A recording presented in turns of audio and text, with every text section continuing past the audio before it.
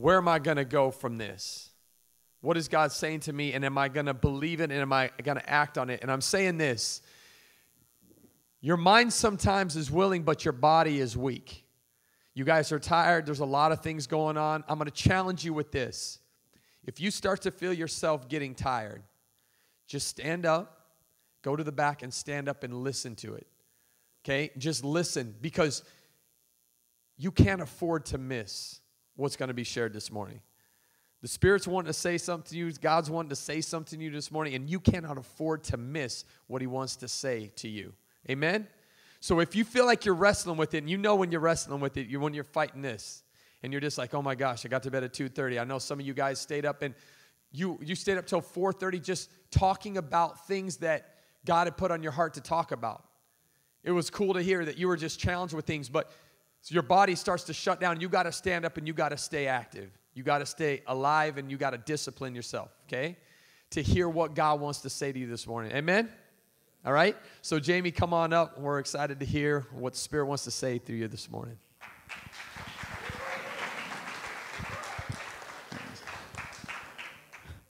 All right, if everybody starts standing up, I'll know it's not the Holy Spirit. You're just tired.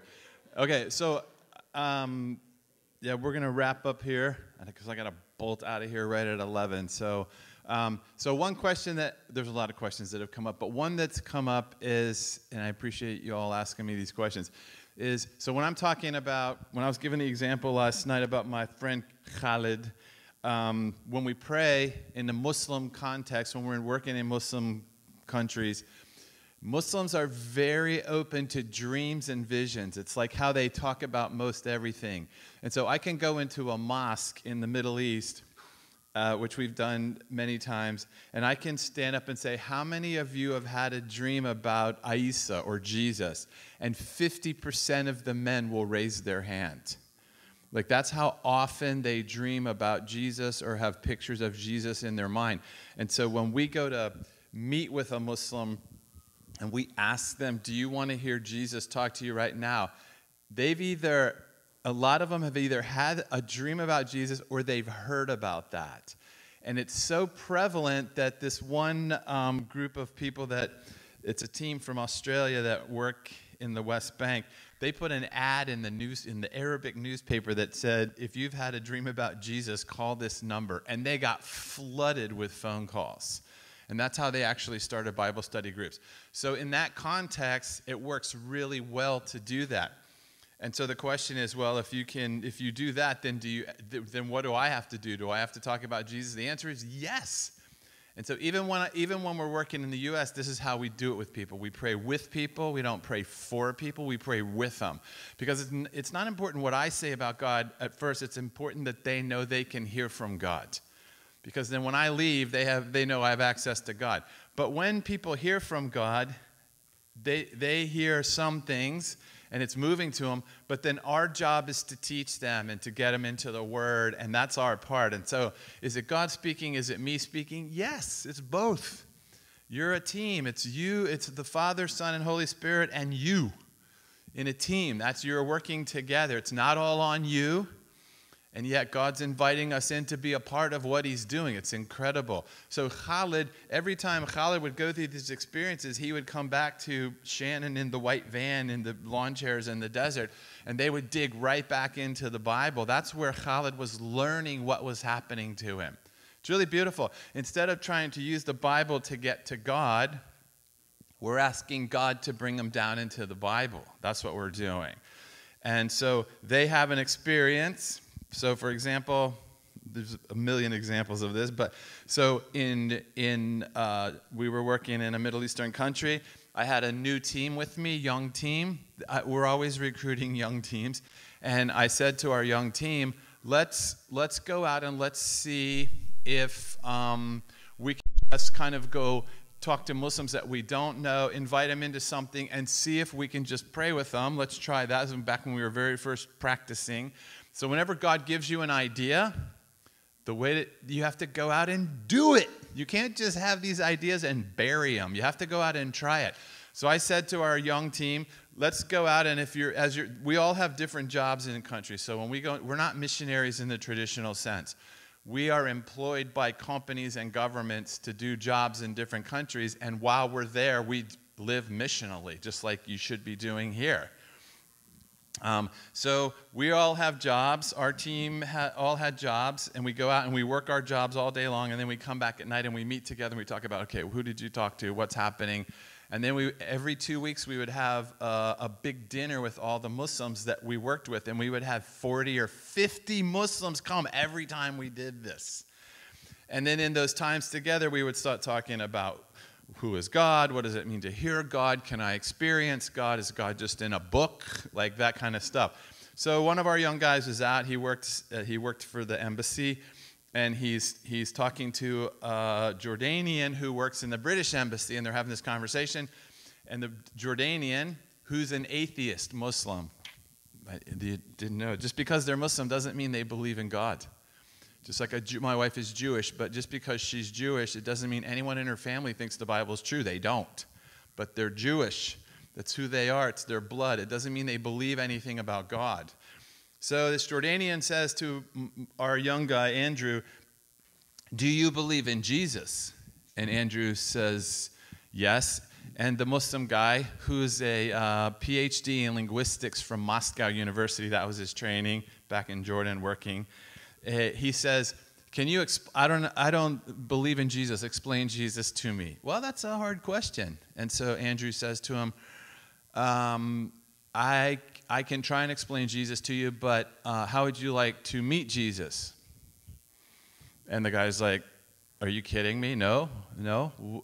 And the guy says, yeah, okay, let's do that. So Andrew says, well, I'm going to take you to my friend, which is me. So if anyone on our teams, if anyone's going to make a mistake, it has to be me first.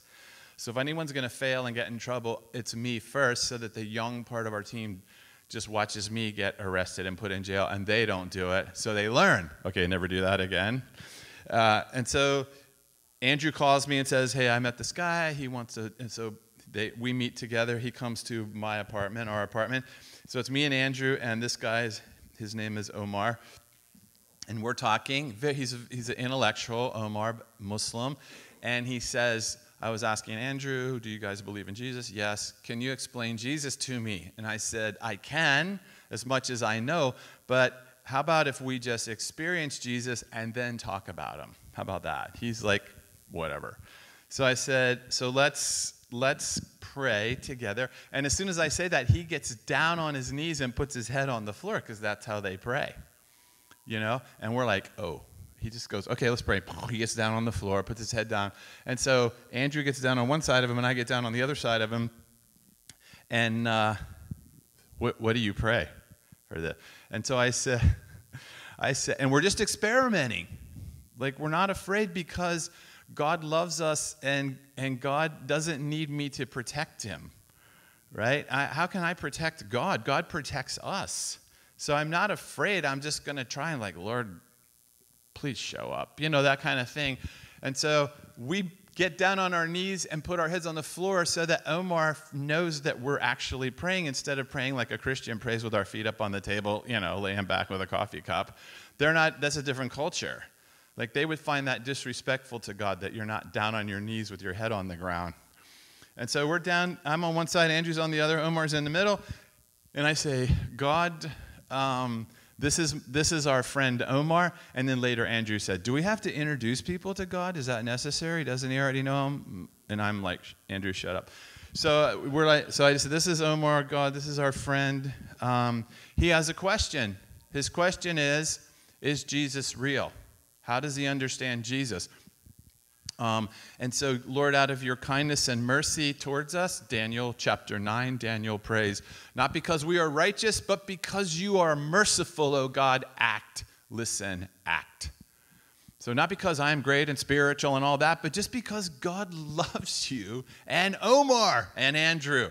God, you love us. Will you speak to us? Why would God say no? Why would he do that? And if he says no, I'm not sure that's a God I would want to be in a relationship with.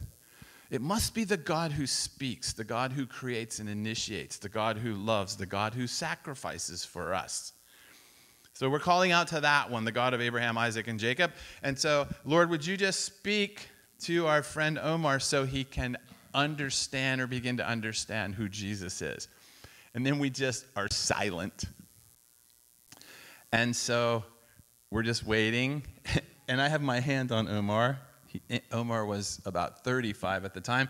And he starts to weep. He's like bouncing. He's down on the ground. He's bouncing like this, weeping. And I'm looking at him, and Andrew like sits up and goes, like, what do we do? And I'm like, get back down. I don't know. Get back down. And he's weeping like this, and he's just sobbing. And then after a little while, he sits up. Omar sits up, and he's wiping his eyes. And then he stands up, and he sits back down on the couch, and we sit next to him. And I'm just looking at him, and I said, are you okay? And he goes, wow. I said, did God speak to you? And he said, yeah. He said, but I don't know what it means. So what happened?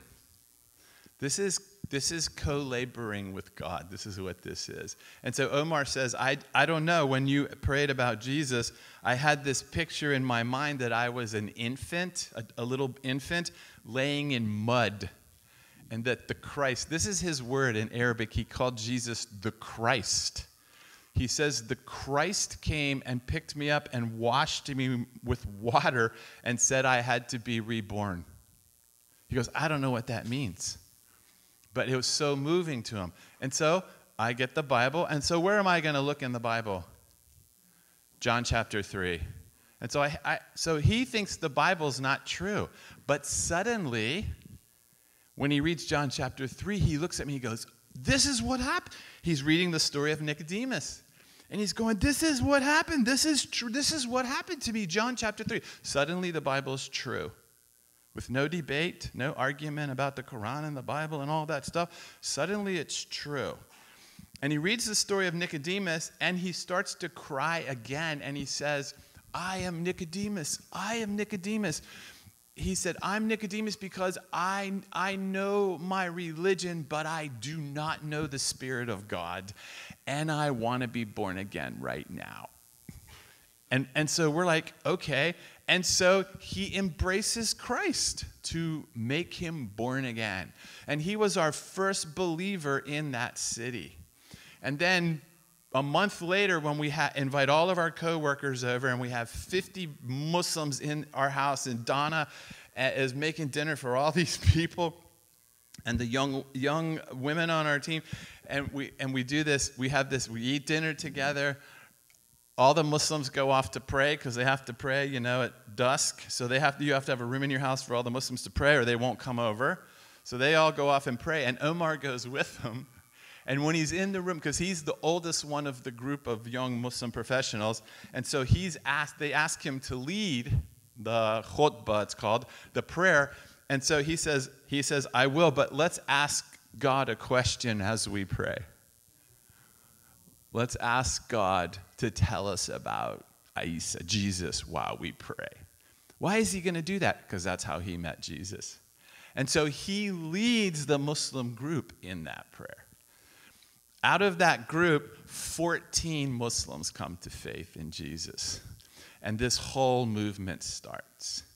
When that movement starts, as soon as they start to experience God, we jump right into the Gospels with them. And we start studying the Gospels because the Gospels explain to them what's happening to them. And so we call it the Word of God, the Spirit of God, and the people of God. And that's a people movement. And every 2 weeks, we would do this thing, and the Muslims would bring their friends. And they called it the new idea. That's what they called it. They would say to their coworkers, have you heard the new idea? What new idea? It's with the team. They called us the team. These are all just words they made up. We meet with the team. What team? The team with the new idea. And they would bring their friends to our house, and it just got bigger and bigger and bigger. And the new idea was that Jesus died for Muslims. That was the new idea. Isn't that, who would not want to be a part of that? Khalid was one of those guys in another place. Khalid was part of another movement like that. And for Khalid, it was a lot of torture and pain. For this group of Muslims, it wasn't. It was very joyous for them. And some people think that living in the United States, like we are like religiously free and we're the best. But when you go to countries like China, like we worked in China from Thailand all the way to North Korea, me and a team, and we worked just for the Chinese government all the way up there. And the Chinese believers and the movement in China is greater than the Christian movement in the United States. It's greater and stronger. See, we think we're so free and we have it all. We don't. The Chinese, I would go live in China if I wanted to really experience Christ in a deep way. That's where I would go. I wouldn't come here. Our religion's all about politics and debate. Theirs is a deep faith in the living Christ, and they'll go to jail for it. It's amazing. It's incredible. I love being with those people. Anyway, so is it me talking? Is it God talking? Yes. When we pray, is God talking to me or am I talking to myself? Yes. If any man is in Christ, we are in Christ. He is in us. We are in him. Our mind is becoming his mind. That's what you want. So that his idea and my idea are the same idea. That's the goal. And not this fractured, here I am over here and here's God over here. And this separation is called sin. And sin kills us. The separation kills us. The isolation kills us. Because we can't save ourselves. So I want to end this time here. It's been an honor to be here with you. Luke has my information. If you want to connect with me, you can. Feel free. I have a telephone. You dial the number. I will answer. That's how that works. You don't have to ask me if you can call me. I don't know why people do that. Can I call you? It's like we're dating or something. No, yeah, you can call me. Call me. I don't care. I'll answer the phone. If I don't, leave a message and I'll call you back. So feel free. But what I want to end with this, because this seems like what the Lord has in his mind. So in the life of David that we're talking about, we can just kind of sum up David like this. And if you don't get anything while you're here, get this.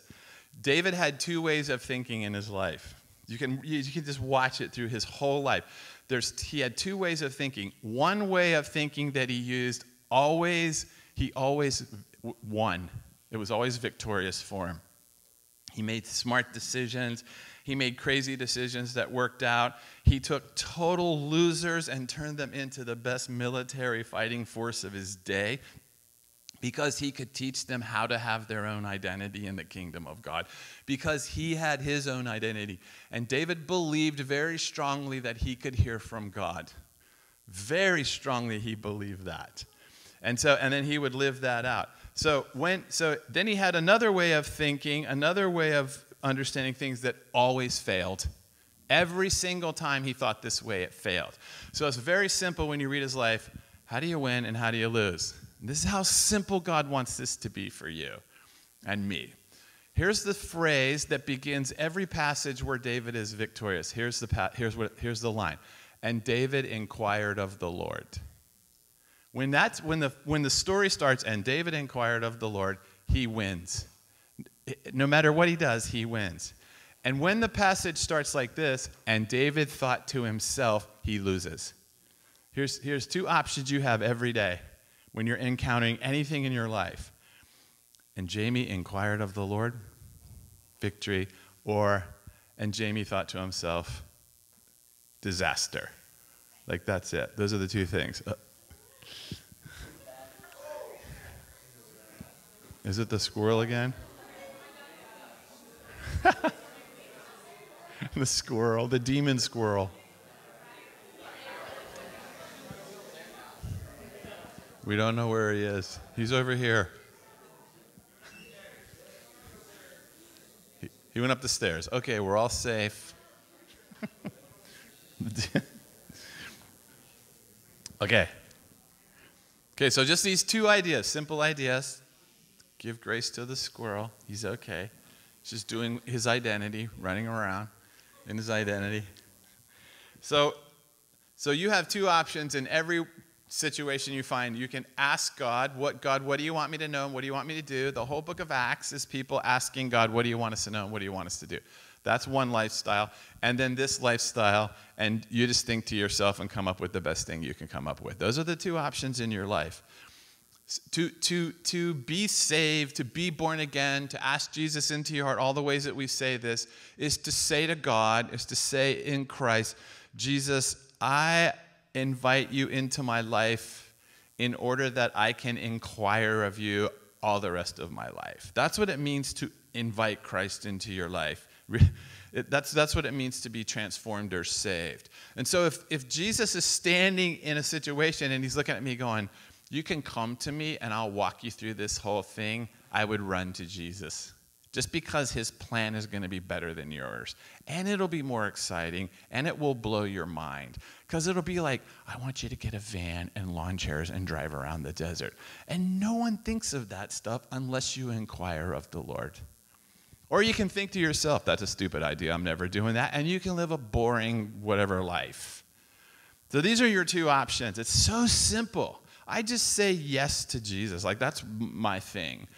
And then he just energizes my true identity into all the stuff that I've ever wished I could ever do beyond even what I planned. Like, what I'm going to do today after 11 o'clock is something that when I was 11, I just wished would happen. And now I'm 59, I'm going to walk right into it. It's like when I was 11 dreaming about this idea, Jesus was right there with, hey, doing this. Hey, this idea that you're having, hold on to it. It's going to take a while to get to it, but we're going to walk right into this one. Don't forget it. Write it down. That's how you live. It's incredible. Or I can be like, I don't need God. I don't believe it. That's fine. That's up to you. Enjoy that boring life. So here's the thing. So let me tell you. So this is my point this morning, leaving here. You can spend your life inquiring of the Lord, however God communicates with you in all the beautiful ways that he will, and all the doors that he will open up for you. Or you can just think to yourself.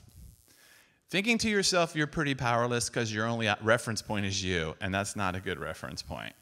But those are the two options. So here's my final example of that. So we have three biological sons, and we have a fourth son that we kind of picked up on the way.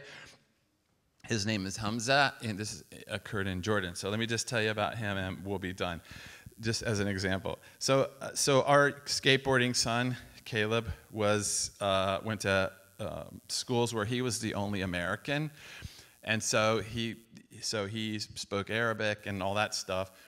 And his whole life, all of our kids, their whole lives, they were the only American Jewish person in wherever they were, always, their whole life. And they were surrounded by Muslims all the time. So that's how they grew up. So they were used to that, and they knew how to navigate that and understand that, and they loved it, and it was fine. So one day, Caleb is in his skateboarding days in Jordan. He meets this kid, Hamza, who is a street kid, and he brings him home one day to our apartment, and Hamza just starts hanging out at our apartment. My wife starts just treating him like he's one of our kids. We had other young people living with us too that we were training. And so Hamza starts hanging around, and he's a really mean kid. He's a really hardcore mean kid because his father had died when he was young, and his mother was in a mental institution, and his brother was in jail. And so Hamza just lived by himself. He didn't pass. In Jordan, you have to take a national test at the end of high school, and if you don't pass, you don't pass any high school. Your high school is a waste. It's called the Tojihi test. He failed it 3 times, which means he will never have a job of any kind of real income ever in his life. Once you get a Tojihi number, that number is who you are the rest of your life. You get a high score, you're a doctor and an engineer. You get a low score, Hamza was working for $1 an hour at a McDonald's, living on the street. He starts hanging out at our house. He's bitter about life. He hates God because God killed his father. And it's funny. You can be an American that hates God, or you can be a Muslim that hates God, or you can be any human that's like, God burned me. He let me down. My mom's crazy. My dad's dead. My brother's in jail. I can't pass the high school test. And so imagine what his identity is to himself. Just imagine. And the Middle East is a shame-honor culture. We're a guilt-innocence culture. They're a shame-honor culture. So Hamza is a shame to his entire family.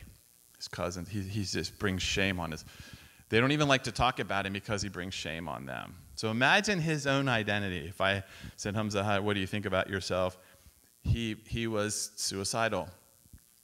But a suicidal Arab kid is who terrorist groups recruit.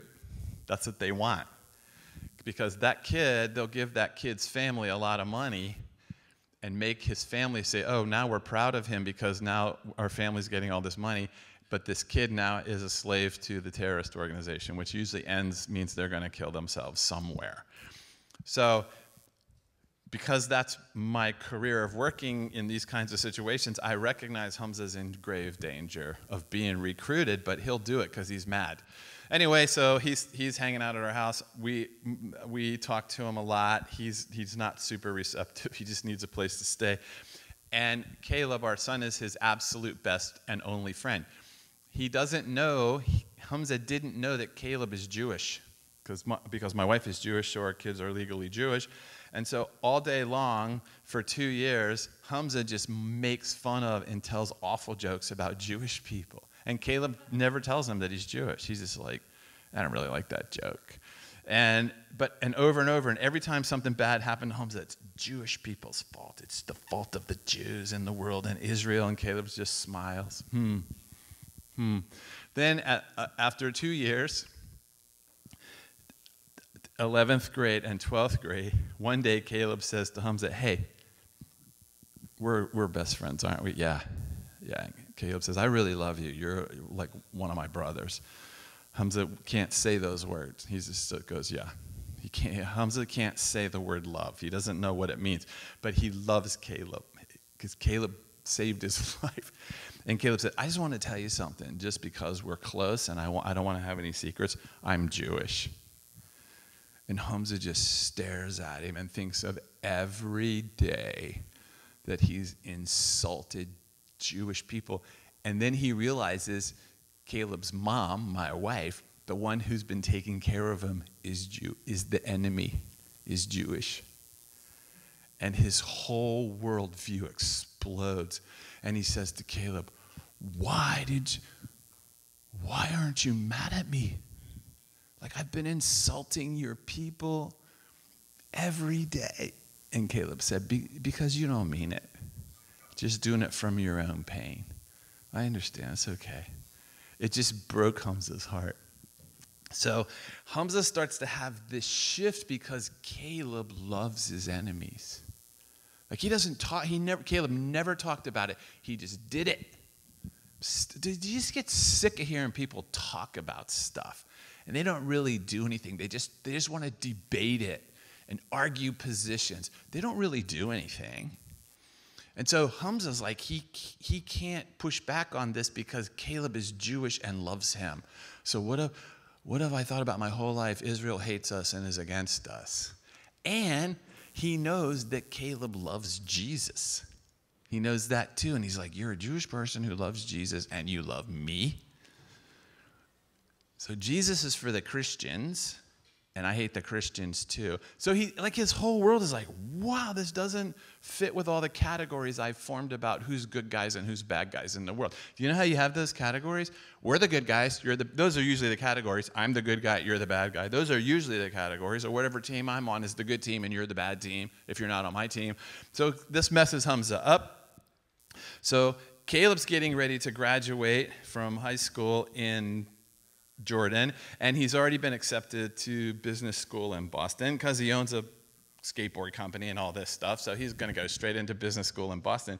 And Hamza is working at McDonald's. So I say to Hamza, come with me. I'll take you to the U.S. Come with us to the U.S. Let me help you. And he's like, no. Hamza will never let me even put my hand on him. He hates any kind of physical touch. He hates love. But he loves Caleb. So it's like messing him up. But no, I don't want to come to America. I hate America. And I'm like, all right, anytime, let me know. So we leave. We leave so that Caleb can go into university. And we're in the U.S. Here's our little friend. He is getting bolder. He loves this story. So just watch. There he goes. Oh, there he goes. Okay. So we leave. And Hamza's by himself in Jordan, back out on the street, and he starts thinking, maybe what Caleb was talking about, the kingdom of God. In Arabic, it's called Melekut Allah, the kingdom of God. Hamza starts to think, wow, when Caleb's with me, I feel peace. And Caleb is Jewish, and he believes in Jesus, and he's my enemy, and yet I love him, and he loves me, and I feel peace. Maybe I should be with Caleb, because now that he's gone, I don't have that kind of peace anymore. So maybe I should try and go to the U.S. and be with Caleb. And I love skateboarding, and Caleb's the best skateboarder I know. And so maybe I should do that. So Hamza calls Caleb in Boston, and he says, Caleb, this is the Arabic tradition. He calls Caleb because he wants to talk to me. So in Arab tradition, to talk to the father, you have to go through the son. Isn't that interesting? So he calls Caleb in Boston and says, Caleb, can you ask your dad that if I come to the U.S., will he take care of me? And will he write a letter to the embassy saying that he'll take care of me? Will your dad do that? And so Caleb, the son, comes to the father, and Caleb calls me and says, Dad, Hamza wants to come to the U.S. Will you write him a letter to help him get in? And I said to Caleb, Hamza has no education. He has no money. His brother's in prison. No, the U.S. Embassy is not going to let him. They're not going to touch him. He has nothing. He's nothing but a risk. And Caleb, my son, says, Dad, you always say that God can do anything. This is part of my act right here. So that you can, he went, where'd he go? That way. There he goes. Poor guy. Like, does someone want to run open that door for him real quick? Just open those doors and set him free. Thank you. Oh, there he goes. Here he comes. Back up. He's coming to you. There he comes. There he goes. And oh, there we go. He'll make it. Thank you. Thanks for doing that. There he goes. Beautiful. Amazing. Okay. I'm going to run out of time here. So there he went, out the door. Good luck. Thank you. So Hamza, so Caleb challenges me, and he says, Dad, you say God can do the impossible. I'm not asking you if God can do it. I'm asking that when God does it, will you let him come live with you? And I'm like, all right. So Caleb calls Hamza. So Caleb calls Hamza. So once Hamza has gone through the son to the father, and the son has interceded for him, he can now come directly to me. It's very beautiful. It's very biblical. And so Hamza contacts me, and in Arabic he calls me Caleb's father. That's the Arabic term for me. He calls me Caleb's dad. And even when he speaks English, he calls me Caleb's dad. He goes, hello, Caleb's father? Yes. I'm going to try and get a visa to come to the U.S. Will you write me a letter of sponsorship? And I said, I will. But I said, but Hamza, listen, I don't want you to have the wrong expectation. The U.S. Embassy is not even going to let you in because you don't have an education. You don't have anything that they're going to require to give you a visa. And he said, yeah, but I've heard many nights sitting with you in your apartment how God can do the impossible. I'm like, all right. And so I write a letter to the U.S. Embassy, and I just say who I am. And I say, this kid is going to come, and if you decide to give him a visa, I will take care of him in the U.S. That's all I know how to say. I don't even know if Hamza has a passport. So I just send him the letter, and honestly, I don't think it'll work. So Hamza, this is his first time of prayer. He says to God, he says, God, I think that what you want for me is to be with Caleb in Boston. And so I'm going to go that direction, but I know it's impossible because to get through the U.S. Embassy in my position is impossible. But Caleb says that you can do this. Like that. And so he goes to the embassy. He has a passport. He does have a passport, and he has my letter, and that's all he has. And so he goes to the embassy. He goes to the gate where the Jordanian soldiers are, and the soldiers check everyone coming into the embassy.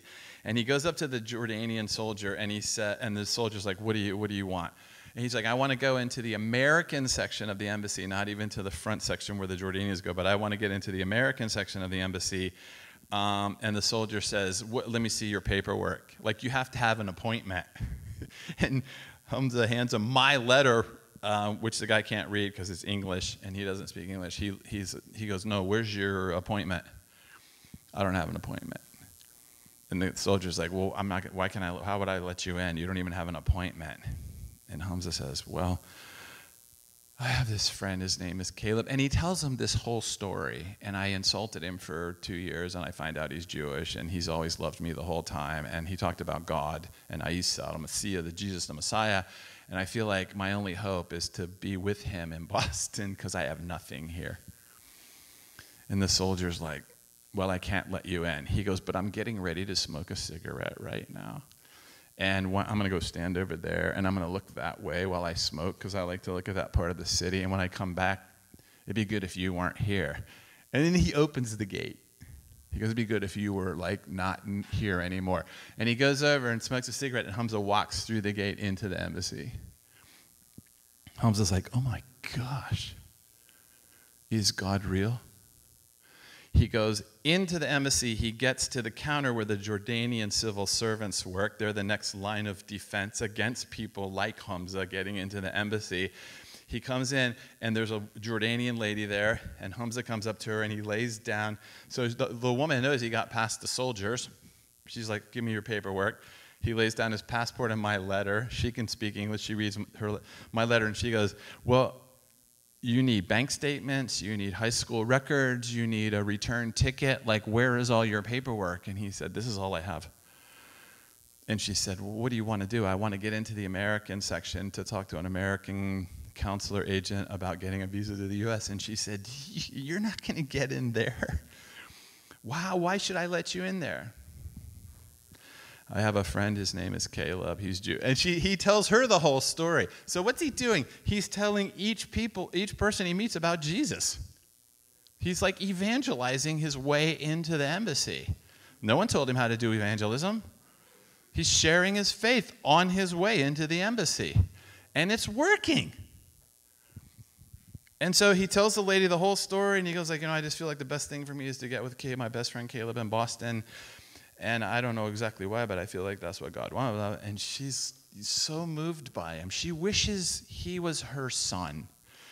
And she's like, well, I can't really let you in there, but it is time for me to drink tea. So when I go drink tea, and you go that way down the hall and turn left, that's the American section. And I didn't let you in, but it's tea time, so good luck. And she goes off, and he walks down the hall into the American section where the U.S. Marines are.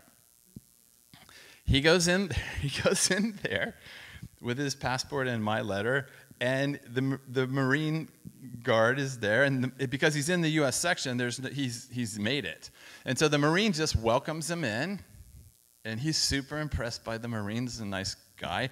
Says, have a seat right there, take a number. He takes a number, he sits down, and then the consular agents are calling numbers, and so they call his number. And he goes back in, and they bring him back in. It's an American guy. And Hamza sits down, and the guy goes, give me your paperwork. And Hamza hands him his passport and my letter. And the guy goes, give me the rest of all of your paperwork. And Hamza's like, that's all I have. He goes, no, I need bank records. I need high school transcripts. I need a return ticket. I need all of this paperwork. And Hamza says, this is all I have. And the guy says, he goes, this is a U.S. official visa interview. You have none of the paperwork to get into the United States of America. Why would I let you in? Well, it's worked twice, so he does it again. Well, my best friend Caleb is Jew, blah, blah, blah. And he goes through the whole thing like this. And then the guy goes, well, okay. He goes, that's beautiful. That's a beautiful story. However, you have to tell me, what is the purpose of your visit to the United States? What is it? And Hamza says, to skateboard with my best friend Caleb in Boston. And the guy goes, okay, that's not the right answer. Like, how about you're looking for a college? How about something like that? And Hamza's like, I might look for a college, but really, I just want to skateboard with my best friend Caleb in Boston. And the guy just sits back, and he goes, oh. And he goes, you know what? He goes, I'm from California, and I love skateboarders. And he gives him a 5-year visa. He just stamps it, you can go. And Hamza's like, okay, thank you. He leaves the embassy. He calls me. I got the visa. I'm like, you did? How? He goes, well, and he tells me this whole story. And I'm like, first of all, I'm afraid for the security of the United States of America because the guy likes skateboarders, so he let you in. Anyway, so Hamza comes to the U.S. Oh, I wish I had time to tell you this whole story. He comes to the U.S. I pick him up in the airport in Atlanta. He comes to live with us. He gets enrolled. He got an actual student visa at this little crummy little English school in Atlanta. And he would walk. I would make him walk every day. He would go to this English school, and he learned English over a year. And he just would walk every day, and he would just practice English and practice English. And then after a year, and then he and I would be together a lot, and we would talk a lot about it. He started to become tender. It was really beautiful to watch him. And then but he's an Arab, so he was funny. Donna would say, I'm going to go to the store. Does anyone want to go with me? And I would say, no, I don't want to go. And Hamza would say, I will go with you. And he looks at me and goes, I will protect her at the store. I'm like, it's Kroger. It's not dangerous. But that's he's honoring Donna. Now that he realizes who Donna really is, now he's going to protect her with his life. And now she's like my mother, and I will protect her. And Donna loved having him around all the time. And then he moves up to Boston. And he gets into community college in Boston, a terrible community college in Boston. And he lives with Caleb. And they skateboard together. And he goes through 2 years of this community college. And basically, when I would call Caleb, like, Caleb, how's business school going? He goes, do you want to know my grades in the business school or in the community college? Because basically, he was tutoring Hamza all the way through community college. Caleb was an amazing person. So all the way through community college. And then Thanksgiving, after community college, Hamza's at our house. And he tells our whole family, all of us are there, that he has met Jesus. That he's embraced Jesus. And everyone's crying and cheering. And then he said, and I've been accepted to Suffolk University. On his own, he didn't tell anyone he was applying. He got into Suffolk University in Boston with a scholarship. And it's like, oh my gosh, you made it. And we're all rejoicing and cheering. He goes to Suffolk. He's in his junior year. He's like one of the top students. From the kid that couldn't pass high school, he's a top student. He's in business school at Suffolk University, and he gets leukemia. He contracts acute leukemia. We're living in Jerusalem. Caleb calls me, Dad, and Hamza's biggest fear in life was that he would get cancer and die like his father and all of his uncles. That was his biggest. He used to say it to me all the time. Every time he felt sick, he would say, I think I have cancer. And so his junior year, he had sent us a letter saying, I feel like I'm in the kingdom of God now. It's amazing. I'm here in the U.S. I'm doing well in school.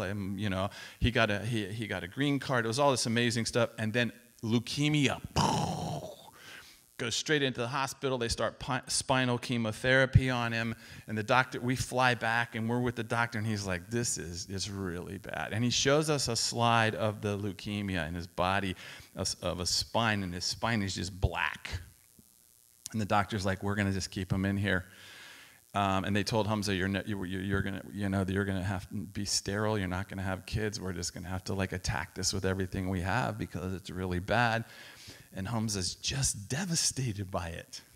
And so we go and sit with him in the hospital, and we're talking to him, and then we do these shifts because he has to stay in there for 4 weeks of intense, and it's super painful to him. And so Caleb would come part of the time, and then me and Donna would go and sit with him, and we just rotate like this. And one day, Caleb's in the hospital. About the second weekend, Caleb's sitting with him in the hospital, and Hamza's on these drugs. And he says, Caleb, I'm afraid, because he and Caleb are like Jonathan and David. They're Jewish and Muslim, and they both love Jesus, and they're like. And he says, and they're the same age. Caleb, I'm afraid. And Caleb moves over next to him and says, tell me about what it's like we're doing together. He goes, Tell me where your fear comes from. And Hamza's like, I don't know. I feel like I'm lost inside of a warehouse that's falling down. It's falling apart, and I'm stuck inside of it, and I can't get out. And Caleb says, walk around in the warehouse. Look around in the warehouse. God, walk him around in the warehouse. And Caleb can't tell if it's the drugs or it's an actual vision. He can't tell, but Caleb grew up in this stuff, and he knows how to do this with people. And Caleb, I think he was in his junior year in college, and he's walking him through, and then Hamza says, oh yeah, there's like a doorway or a window over here, and Caleb's like, go look at the door, and then Hamza falls asleep. So we come in the next shift, and Caleb's like, Dad, I think Hamza had a vision, but I don't know, but I think the Lord is trying to tell him something about his body. And I said, okay. So Hamza wakes up later. I'm with him. Me and Donna are with him, and he's alert. And I said, do you remember what you said to Caleb about the warehouse? And he goes, yeah, kind of. He says, but not really. And I said, okay, let's do it again awake. Let's ask the Lord to walk you through it to see if it's from God or it was the drugs or whatever. Let's just see if you can go back through it again. And so we do. We walk back through it. Lord, what do you want him to know about the warehouse? Hamza, how does it make you feel in the warehouse? It makes me afraid. Lord, what's the fear? And then he says that the warehouse is I'm inside my body and my body is shutting down. That's what he goes, that's why I'm afraid. I'm dying inside my body. My body is the warehouse. The pipes are caving in. Everything's falling. Okay, Lord, what do you say about this? See, we're not like pretending this is not real. It's real. He is in danger, and it's really happening, and I don't know what's happening. It's not magic. I can't just make him well, and God doesn't promise to heal people every time. Healing's an option, but we don't know. It's, God, what do you want me to know, and what do you want me to do? That's all Hamza's asking. He's not calling in some major faith healer to do all this stuff. It's like, God, what do you want him to know and what do you want to do? And Hamza said, I'm in the warehouse and I'm afraid and I feel like it's falling in on me. And then he goes, however, there's a door or a window over there and I'm going to go towards, it's a light. I can see a light. He walks to the light, and then he gets to the light and he goes, oh, now I know what it is. And so I said, what? And he said, it's like my blood is poison. And he said, but my father's blood was poison, and my grandfather's blood was poison, and my uncle's blood is poison. He goes, and it's poison, it kills us. And he said, but it seems like Jesus is saying that he wants me to have his blood. To have his blood, and that his blood gives life, it doesn't poison. He's asking me to say yes to having his blood. I'm like, you have a choice. You have a choice. What do you want to do? Do you want to inquire of the Lord, or do you want to just think to yourself? He's like, well, he goes, I want the blood of Jesus. I want the blood of Christ. And he just says, Jesus, I'll take your blood. We pray over him. That's the end of that. 2 days later, the doctor comes. We go back to the hospital to be with Hamza. The doctor comes in and he sits down and he goes, I need to talk to you guys. Yes. He said, so we did a spinal tap on him. We were looking at his spine this morning, and he said, really, something really interesting has happened. And I said, yeah. And he shows us the slide. It's completely white. He goes, obviously, I'm the best leukemia doctor in the world because the leukemia is gone. So Hamza, he has to go through the whole protocol, though, legally. So he has to go through 2 years of, losing his hair. He went through the whole thing. But from that day on, there was no more leukemia. Hamza, he lives in San Francisco now. He's quite a famous photographer with Magnum Photography, which is a very elite photography group in the world. And over his bed, wherever he lives, he has the 2 slides of his spine. The before the blood of Christ and after the blood of Christ. His life, I could go on and tell you more about him, but he carries a little notebook around with him. He was just with us in Seattle for a week. He carries a little notebook around with him, and when he's going through life, as he does, he's a very introspective and thoughtful guy, introspective in the healthy way. And when he has a certain feel, he's very in tune with his body. He's a super handsome guy, and he's very in tune with his body. And when he gets this certain feeling, he stops everything he's doing. He pulls out his journal because it's like he knows God's getting ready to say something to him. And so he'll stop and he'll go, okay, he can feel it in his body, and he'll go, okay, what? And then he'll write down the thoughts that come to his mind after that sensation in his body. And he makes decisions based on those ideas. And I could stand here for another hour and tell you what's happened in his life. It's how he got into Magnum Photography, which is an invitation-only photography fraternity. He was invited. It's unbelievable. But the way he does it is, if he was up here talking to you, he would say, I carry a listening journal around with me, and as I'm going through my everyday life in the world with Jesus, when he calls me, he says, I stop everything, open my notebook, and what? And he writes down these ideas, and then he starts to work on how those ideas are played out in real life. That's what he does, and it works. That's called being a follower of Jesus. That's what it is. That's what it's all about. The beauty of that story is that Caleb could give away what he had in the kingdom to Hamza. That's the beauty. Caleb didn't just have it. He could have it and give it away. That's how Caleb lives his life. He's the same way as Hamza does. Caleb has a listening journal. His wife is quite a well-known journalist. That's how they live. They plan out their lives, but when they're alone in the morning communicating with God, they write down ideas that they have about their identity, about their future.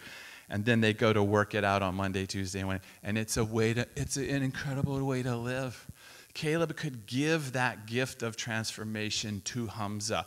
Caleb and Hamza, when they were in college on Friday nights, would go into the mosque, and Hamza would stand among the Muslim men and talk about how he met Jesus. And then he would say, the person that introduced me to Jesus is Caleb, my Jewish friend. In the mosque, they would do this. And all the Muslims are like, you brought a Jewish guy in here, and you're telling us about Jesus? You and your Jewish friend are talking about Jesus? Yes, and Caleb and Hamza always say, this is the kingdom of God. Jew, Muslim, united in Christ. That's the kingdom of God. And it would amaze the Muslims. Then they would go to the synagogue together, and Caleb would do it. I'm a Jewish person. I'm a follower of Jesus. This is my best friend Hamza. He's a Muslim, and he's a follower of Jesus, and this is the kingdom of God. Jew, enemy, Muslim, together, united in Christ. This is the kingdom of God. And that's how they live. And you can't argue with this stuff. Do you want to debate politics and all that nonsense, or do you want to live like this? They cut right past all the conflict, all the arguments, all that stuff. So here's your challenge. You have this challenge. You have this amazing future ahead of you. Here's a decision you have to make. Am I going to live this life inquiring of the Lord and bringing it down into my rational everyday life and living it out, or am I going to spend my life asking myself what to do? I think that you should practice and get really good in inquiring of the Lord and living it out. And I'm telling you, it'll be the smartest thing you've ever done. Thank you for having me. I really appreciate it. Let me pray for you guys. Father, thank you for these amazing identities that are sitting in this room. Thank you for Hamza, Lord, Hamza Zahran. What an amazing thing you've done in his amazing life, Lord. Thank you for him. He's such a humble, powerful kid. Thank you for meeting him, Jesus, in his darkest place. Thank you for always being willing to be with us, no matter whether we ever acknowledge you or not, you're always with us. And thank you for the day that when we do, you're right there and you're saying, let's go. I've been with you the whole time. Let's go. Let's go. Alive and free. Alive and free. That's what Jesus promises us. And so, Lord, would you just walk with these kids as they struggle to understand you and wrestle through the things in their life with beauty and joy and love and peace and patience and goodness and kindness and gentleness and faithfulness and self-control. Lord, would you send them out to change the world, to really change the world, not in theory but in reality. In Jesus' name, amen. Thank you all.